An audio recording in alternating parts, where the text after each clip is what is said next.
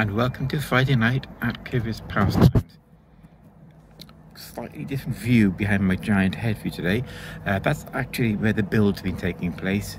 So the builder, all the really big structures that have been populating throughout this event.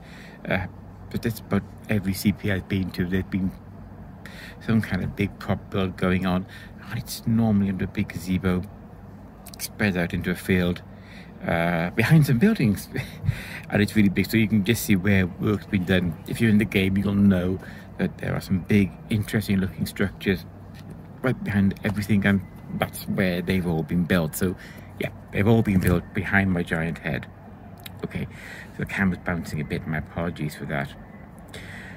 Okay, so Friday has been a really calm day for me, because all I have to do is be aware of who's who and where's where and what's going on, and start thinking a little bit about a shoot. The people building these are working incredibly hard to get them out, so yeah, I just want to give a big round of applause to the build team for getting everything up before time and have it looking so good.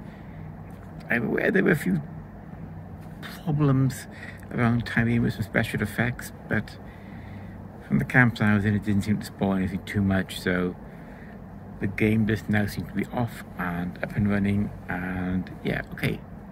A few teething problems, but nothing really dramatic. It's all looking okay.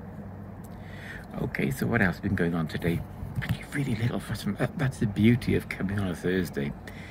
You get the big social, you get a paced Friday where you can sort of acclimatise, do whatever work needs to be done, rest up, and not have to put up with the pre-bank holiday traffic. So if you are thinking of coming to a LARP over bank holiday, consider, if you can, coming a day before. It will really help you out.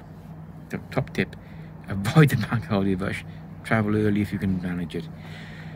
Okay, and I also met up with a younger fan of LARP book who watched all of the videos, and for that I've got to say thank you ever so much. I'm sorry for some of them, but thank you ever so much. You know who you are, and thank you so much. Okay, so the game is now running quite well, I think. I'm putting away the photography gear because, as you haven't guessed, I've only got light here because there's a big spot lamp on me, but everywhere else is a bit too dark now. So